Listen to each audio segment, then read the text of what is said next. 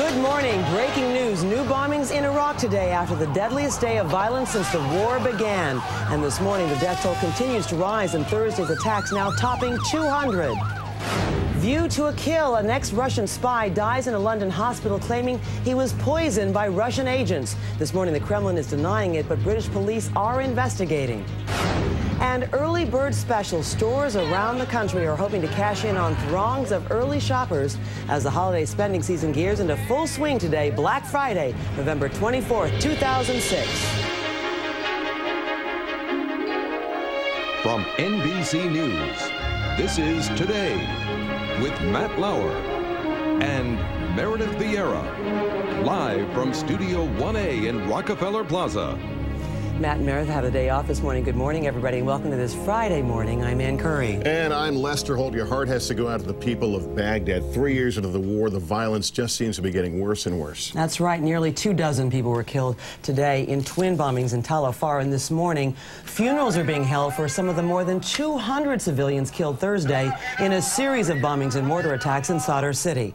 Is Iraq spiraling out of control? We're going to have a live report from Baghdad in just a moment. Then switching gears to Black Friday, some of the nation's largest retailers are opening their doors early. This is our neighbor next door here in the plaza. I'd like to tell you the big crowd outside was to watch us this morning, but these folks have been lined up since we got here. They don't care about us. They're looking for, they're looking for Nintendo, and maybe they'll come by and stop by the plaza and say hi later. But right now, they're ready to get their shopping into full gear. Take a look at what happened in Chicago this morning. 3 malls opened at midnight. Look at the expressways. Man. This is after midnight. They were backed up for miles. This is a shopping rush hour that began at the beginning of Friday. It's because of all the deals? Because, you know, you can shop on Saturday. All the deals, and for some people, it is just a rush to be there on the first official shopping day. We're going to take you to one of the nation's biggest malls in a few minutes. Then we're going to share, this is an amazing story, of a young boy who suffers from autism, but he's not letting that get in the way of his dreams. He's made a film about living with the disease. He's hoping that people will see this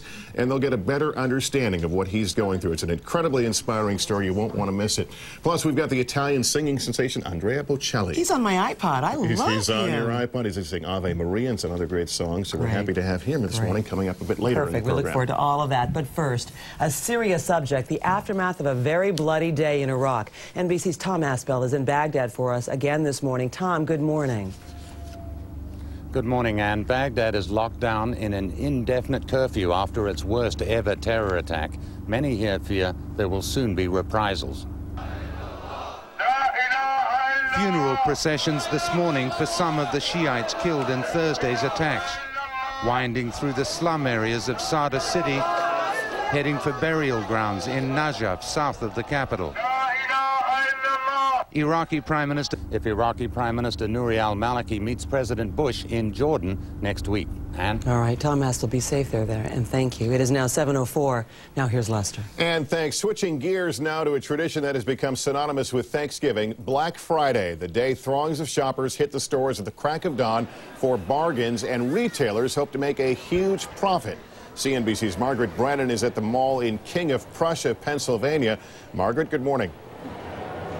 Good morning to you, Lester. And doors open here at 5 a.m. at the mall in King of Prussia, Pennsylvania, one of the largest malls in the country. And this is the busiest shopping weekend of the year and one of the most profitable for stores as shoppers line up to cash in on those holiday discounts and get a jump start on their holiday shopping. Some say Ashley Reeder was born to And, you know, watching those people, we all marvel at the people lined up. But you know what? They're organized. These are people who know exactly what they're going to buy. They probably get the best I haven't deals. even thought about it right now on my list. But We're pathetic. Anyway, let's get a check of the rest of the morning's top stories. For that, we're going to head to the news desk and MSNBC's Allison Stewart, who's in for Ann. Well, Allison, good to see you. Good to see both of you. Good morning, and good morning, everybody. In London, the investigation into the poisoning of a former Russian spy could now lead to a murder investigation. The former KGB agent died Thursday. And today, a stunning accusation. NBC's Donna Friesen is in London with more. Donna, good morning. Good morning, Allison. Doctors say they don't know what killed this former Russian spy, but this morning his father and friends read a statement that Alexander Litvinenko dictated just before he died, pointing the finger directly at Russian President Vladimir Putin. His death when it came. Allison? Donna Friesen in London reporting. Thank you, Donna. Chilling video from Gaza where a 64-year-old Palestinian grandmother became the oldest Palestinian suicide bomber. On Thursday, the detonation slightly injured 2 Israeli soldiers.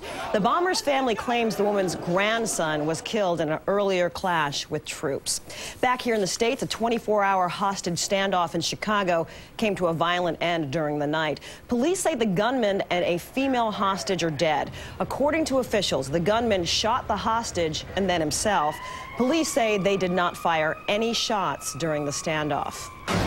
It was a happier than usual Thanksgiving for some families in Florida and Texas whose loved ones returned from Iraq and Kuwait just in time for the holiday.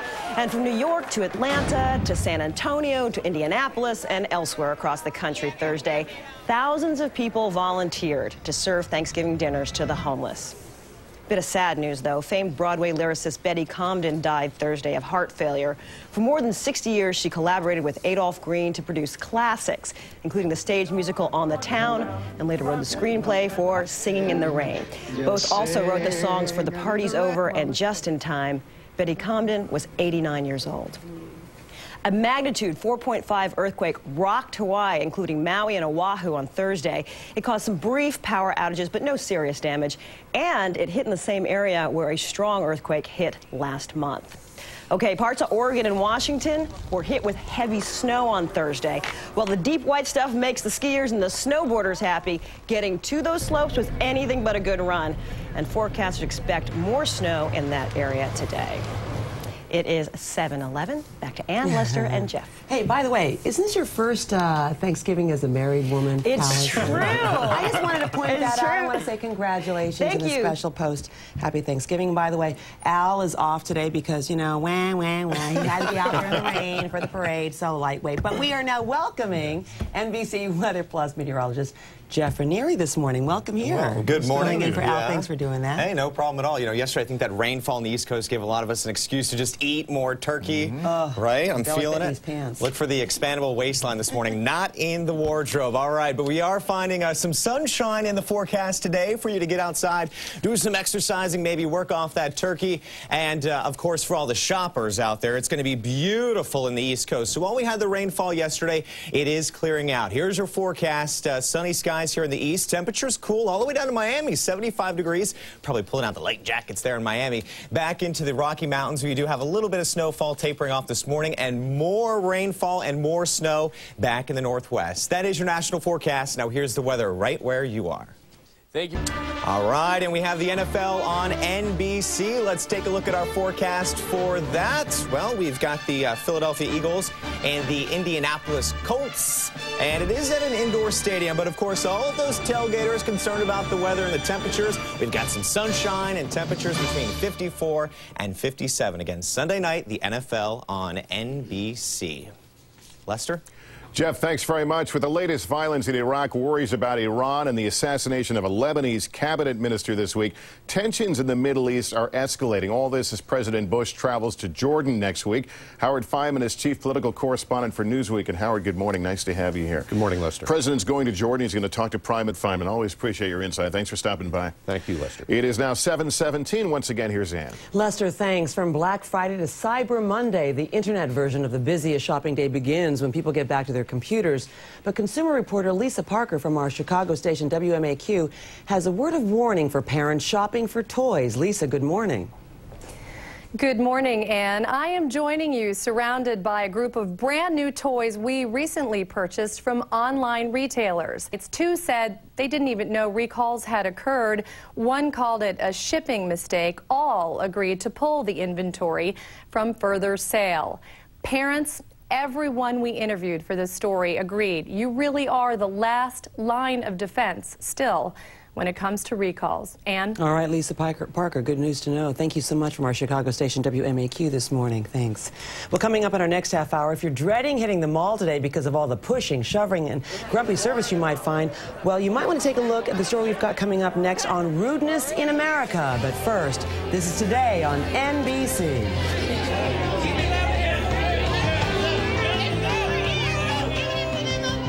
Prepare yourself. Still to come here on Today, a live performance by Italian singing sensation Andrea Bocelli. His songs sometimes make me cry. Oh, he's got a because he's so romantic. wonderful voice. Hey, in a 3-hour show, do you ever wish you could take a recess, take a break? Yeah. You How know, about now? Some people talk about the power of play. Experts say recess is one of the most important parts of your children's day. We're going to get into that and a lot more. But first, a check of your local news.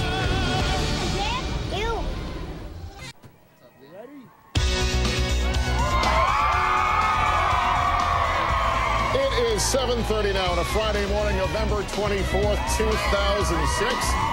This crowd is either getting an early start to join us or they just want to be first in line when the stores open. But we'll take it either way. And what's nice, Lester, is it's a lot warmer than it was yesterday for the parade. In fact, a lot of these folks are sitting in the blue here. They were, Right. They're from a marching band from Tucson. They were in the Macy's Thanksgiving Day Parade. And they're from Jasper, Indiana, too. I'm surprised you're not all down with a death of cold. Watching you in the rain yesterday, that was amazing. Great performances. But good to have you here. Good to have everybody here on this Black Friday, the big shopping day. Lester Holt along with Ann Chloe. Good to see you. Matt and Meredith will be back on Monday. And coming up this half hour, we're going to introduce you to an amazing young man who has autism. That's right. In fact, when he was younger, he couldn't even wave as much as wave goodbye to his parents. Well, now he's a filmmaker and using his skills with the camera to raise the curtain on his world, giving others an idea about what it's like to be autistic. And you know, I'm really interested in this because I think that we really don't understand. And this is an opportunity for us to see more clearly. And you never hear it from that perspective. Exactly. So it's really worth sticking around to watch. An amazing story. Then we're going to switch gears and talk about recess. We all remember the joy when we were kids in grade school, and you'd get recess. It would be 20 minutes, even a half hour long sometimes. We always look forward to it. It was the only thing, the best part of my day. Yeah, it's become controversial. The midday play idea has been the subject to some recent debate. Some schools have shrunk it to just a few minutes in favor of more academics. But there are experts who say that's a bad idea, that it's part of the developmental process, that kids need that recess break. So we're going to delve into all of that to help parents with that. But first, we're going to talk about Rude America. Are you tired of people cutting you off in traffic, in line, or in conversation? Yeah! Yes! In fact, the everyday rude action seems endless. So is there a loss of civility in our country these days? Here's our own Matt Lauer. With the U.S. population recently hitting the 300 million mark, it's no secret our country is growing, and our way of life is changing.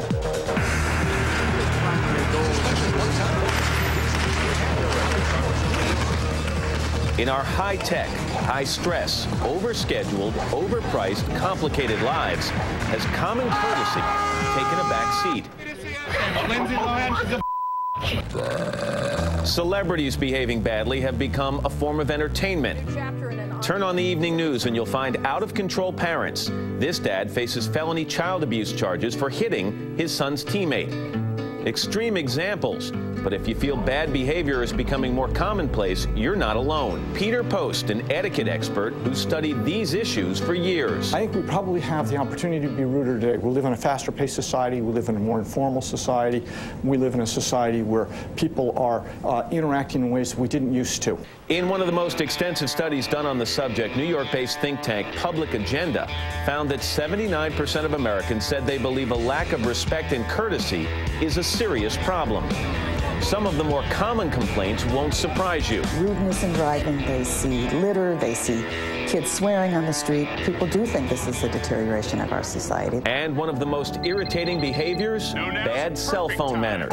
It's inconsiderate cell phone manners. Get this. It was a chick.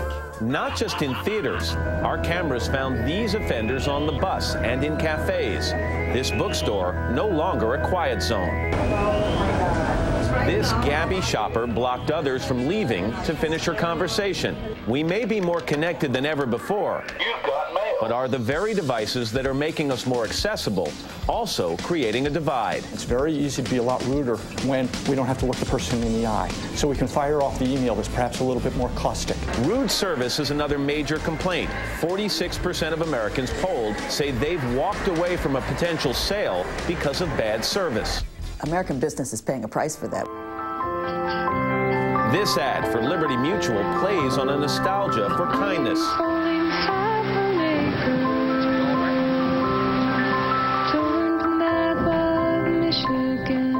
For For many, the complaint is not getting any service at all. All of our reservation sales agents are currently assisting other customers. Your approximate wait time is 4 minutes. When this AOL user finally reached a human to cancel his account, he almost wasn't allowed to.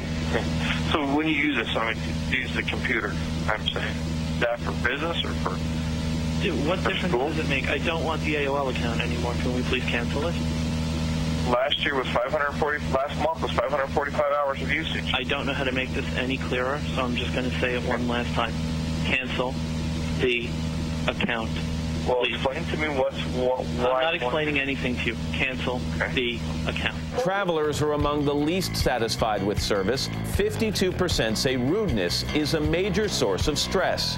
JetBlue markets the most basic services as a novelty in this tongue-in-cheek ad. A woman asked me for a soda, so I gave it to her with ice. So the ice acts as a chilling agent. Sometimes people want to sit together, so I seat them next to each other. And what about old-fashioned chivalry? Does it still exist? With the help of hidden cameras, we asked this 8 months pregnant Manhattan woman to find out. The last few weeks, my back's really started to hurt, especially because I carry a laptop every day to work. And so try to, where I can, get off my feet into rest. But not every commuter is willing to help. Or they tend to put the papers up and kind of ignore the fact that I'm standing right there. This woman sees Tamarin, but decides to keep reading. These passengers ignore her altogether. People do not walk around being intentionally rude. They're focused on their little world, and they don't want to acknowledge the outside world around them. The good news, well, for at least half of the rides she took, some kind riders did put Tamarin's needs before their own.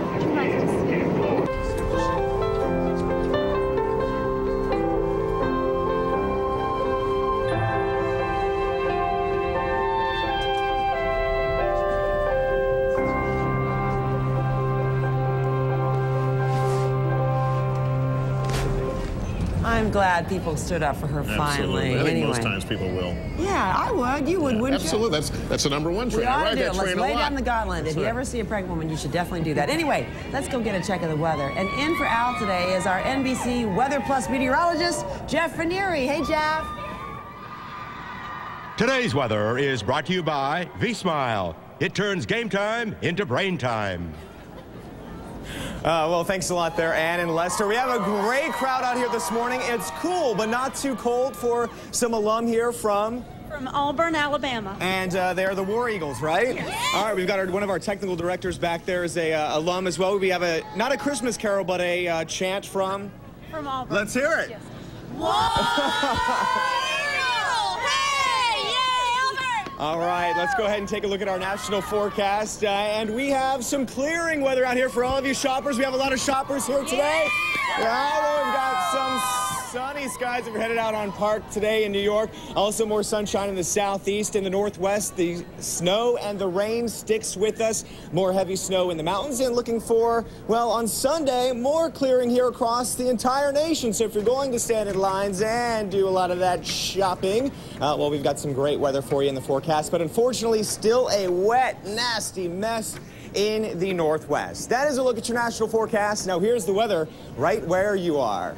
Thank you. And we had some folks from Auburn over there, and we also have some Texans down here. Corpus Christi, Texas. Dr. Crocker's office. All right. Well, thank you so much for coming out. We have a lot of people out here in the plaza this morning. We're going to try to talk to as many as we can.